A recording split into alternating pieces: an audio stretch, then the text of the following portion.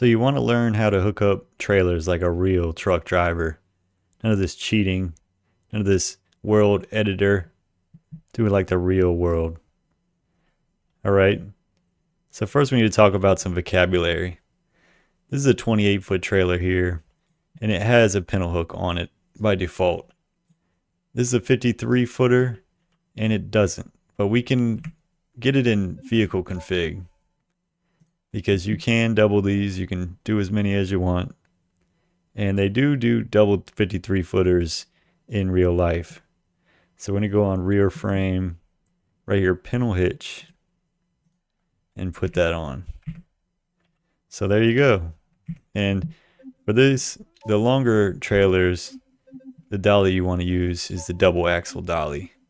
You can't use this one on the short trailers because the mud flap will be too far back relative to where the kingpin connects. So it's going to hit your landing gear right here. And that's true for the truck as well. You need a single axle truck for these 28 footers. You'll see these all over the country.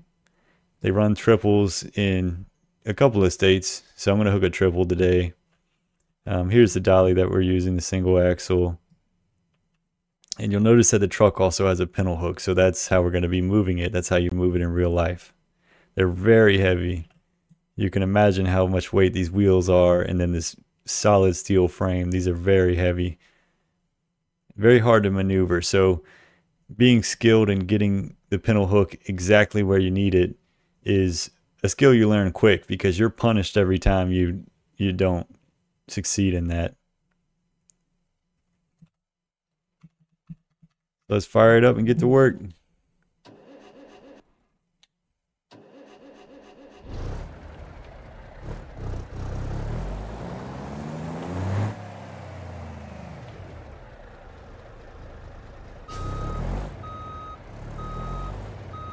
Everything about this feels so real. I've done this hundreds of times, and this is exactly the experience. So I'm going to hit F and get out of the truck. Now unfortunately I can't actually lift this node. I think it's too heavy when you're in walk mode. But I can click on the pintle hook and it'll just kind of use a magnet. And you'll notice it's skipping here because the wheels are locked up. And that's how a dolly will behave in real life as well. Basically you have to get up under here and release the air out of it when that's the case. But I don't see a function to do that in the simulator. So I'm just going to have to let it drag like that. Once it's hooked to the truck, it does behave correctly, which in real life that would mean you have to pressurize it with air, which we don't have any air lines.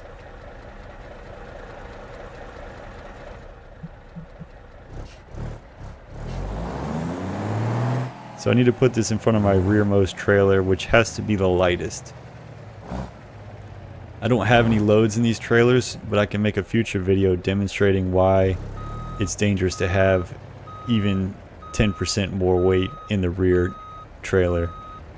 There's an effect called crack the whip, and it amplifies all the forces on that rearmost trailer. So you can have a lot of weight in the back, but you need weight in the front as well to kind of soak up that force.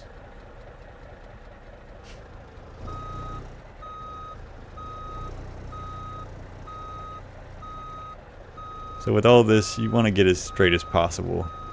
Still not perfect, but it's good enough. Trust me, I've done this hundreds of times.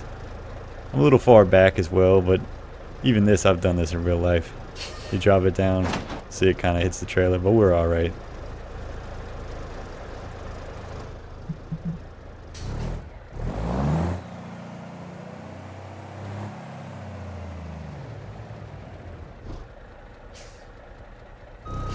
If you think this is a time-consuming process, imagine in real life when you have to crank that landing gear manually instead of that electric one going like that. And you got to check out, inspect the trailer, hook up lines.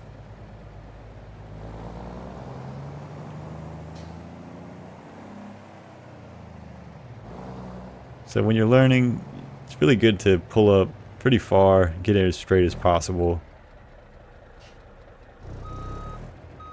You gotta take your time because it's gotta be right. You're just gonna have to redo your work if you're in a hurry and you're screwing up. So in real life, this is one of the more challenging parts here, is knowing when you're far enough back to that dolly. And you're looking in your mirror, so you can see the wheel of the dolly, but it's hard to know what's the space between this wheel and that wheel. So training videos will tell you to put a glove on the ground or a flashlight. I've never personally done that. I just get away with it. Now, here you'll notice this is something I would try to avoid in real life, because yanking this over enough to line up is very hard. This dolly is so heavy, but we're in sim, so I'm getting away with a freebie today. Another thing to check for is that this fifth wheel flips down like that. You notice it was up at first. I can't get it, but sometimes in real life as well, they get gummed up. They want to stay up. You'll see a lot of damage on the fronts of these trailers, and where they kind of stab in. There's two prongs on it that are going to kind of slide around that kingpin.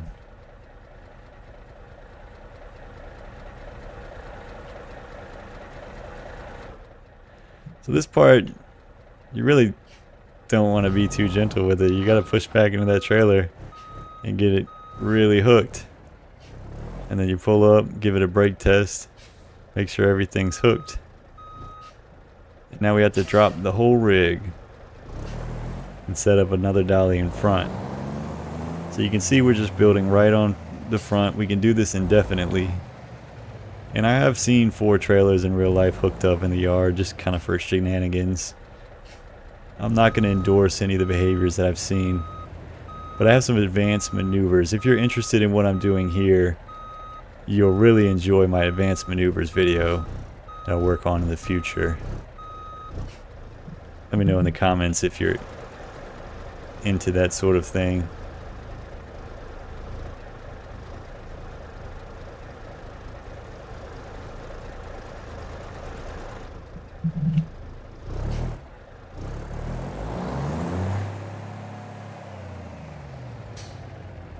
I know when I got started in the industry, I was real curious about how this all worked. Once you see it once, it's kind of not magic anymore.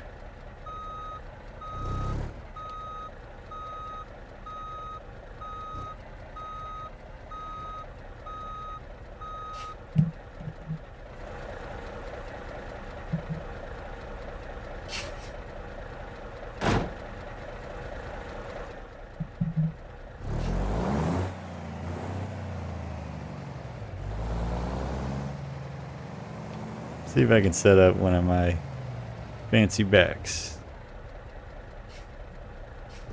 Trucks move real slow in reverse, so I tend to try to drive forward as much as possible, and then even if I have to hit the trailer at an angle like this, in my mind I save time. Now again, if you're a career, especially a new career truck driver, I'm not telling you to do what I do.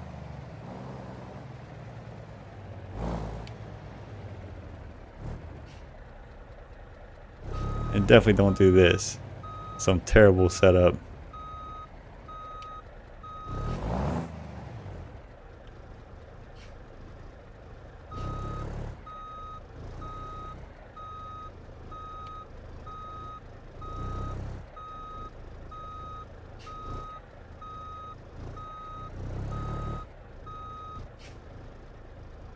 Yeah, that's not gonna cut it.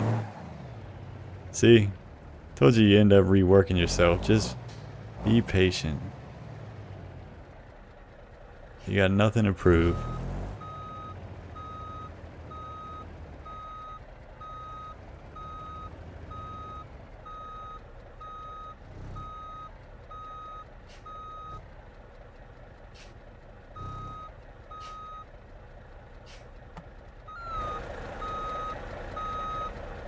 No, I left it in reverse.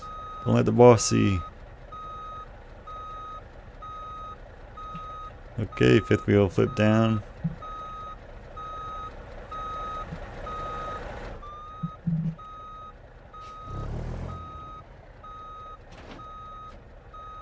And there we go.